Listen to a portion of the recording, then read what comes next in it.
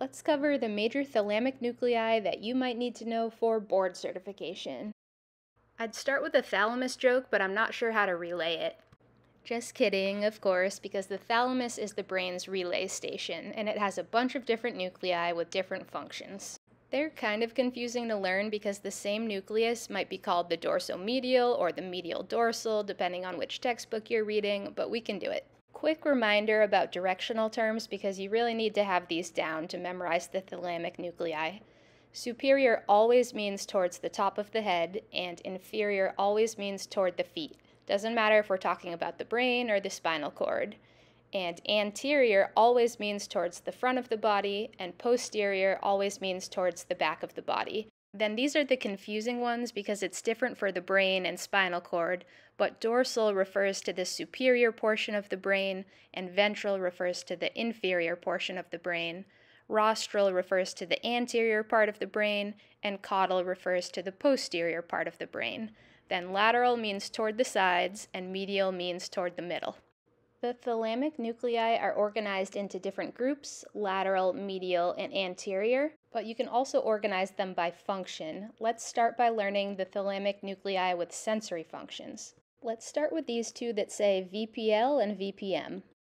VPL stands for ventral posterior lateral, and it relays somatosensory spinal inputs to the cortex, including information about pressure, proprioception or awareness of body position, and pain.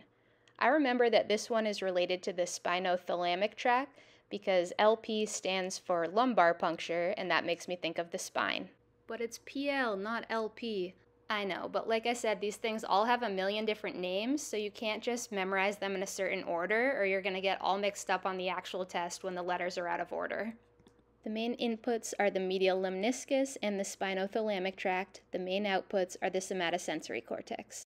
The ventral posteromedial nucleus, or VPM, relays somatosensory cranial nerve inputs and taste to the cortex.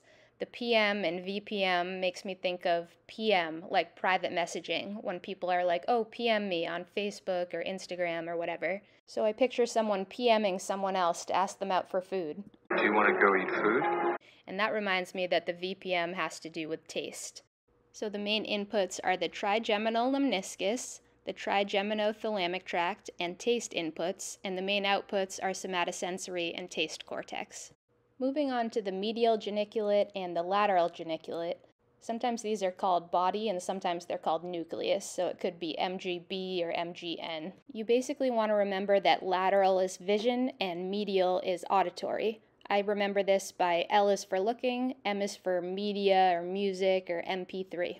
Also, if you watched my video about the neuroanatomy of vision, you'll remember that we already learned about the LGN. It's part of that geniculostriate pathway that's important for visual perception, and I remember that because gen in geniculostriate reminds me of generations and older generations who need their glasses to see. So the main input is the retina, and the main output is the primary visual cortex. And for the medial geniculate nucleus, the main input is the inferior colliculus, and the main output is the primary auditory cortex. Now let's move on to the thalamic nuclei with motor or limbic functions. The ventrolateral and ventral anterior thalamic nuclei both have to do with motor functions.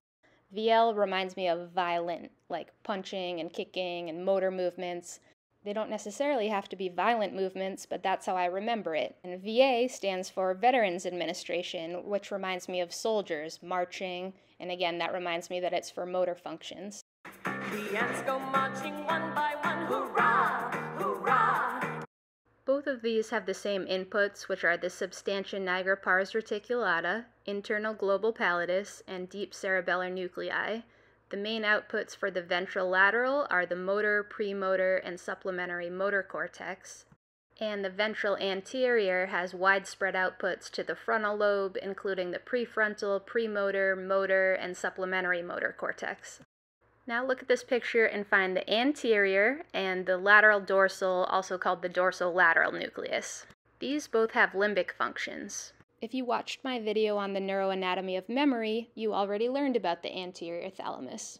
The anterior thalamus is the anteater in my hippo story that helps me remember the medial hippocampal circuit. You can watch that video, but basically the story goes like this.